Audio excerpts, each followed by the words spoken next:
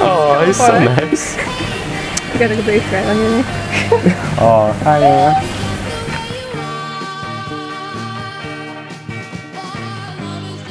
There isn't much that I can say that you don't already know. That said, nearly 20 years ago. Should have been first sentence for carrying up.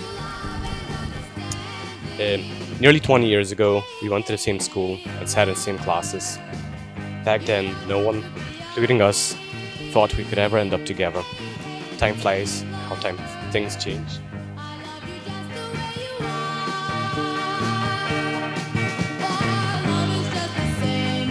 Today I take you as my partner in life and my one true love.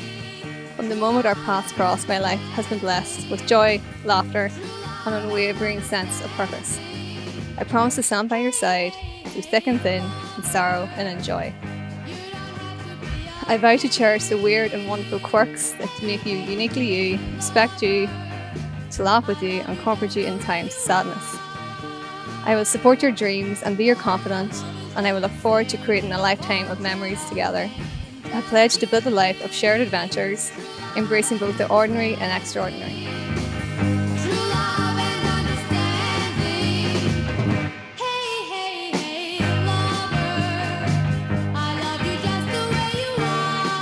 Conversation or great travel plans to see the world and do something different, followed by a couple dates and affection, care, and a corner seat in a local pub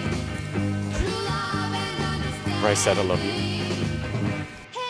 Today we have come together to witness the joining of these two lives. For you, out of the routine of ordinary life, the extraordinary has happened. If you laugh together often and enjoy the time you share, give each other space to learn and grow. If you understand your differences, respect who you are, and put each other first in all you do, your marriage will be beautiful.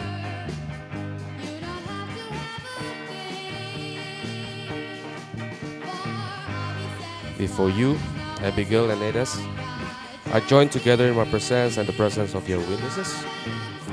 I want to remind you publicly of the solemn, the serious and the binding nature of the relationship into which you are now about to enter. This commitment, as we understand it, is made voluntarily and fully by the two partners.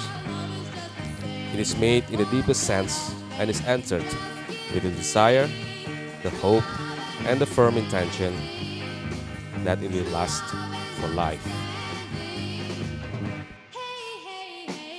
Therefore, I ask you, Edas, do you take Abigail to be your lifelong partner? I do. Do you love and respect her?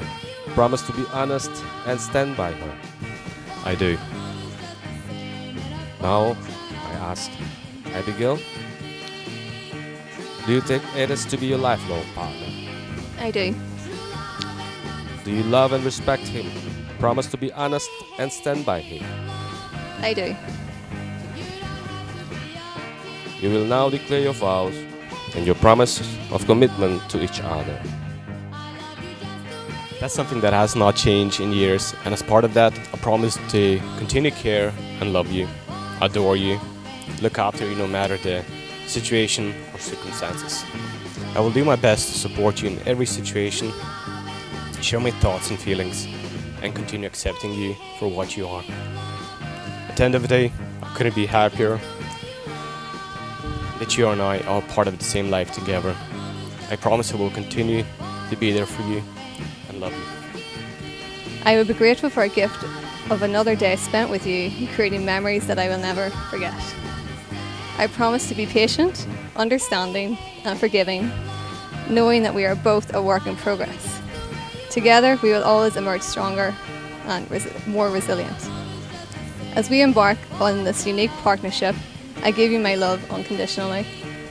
I promise to be true to you, to be faithful and devoted, for as both as we long shall live.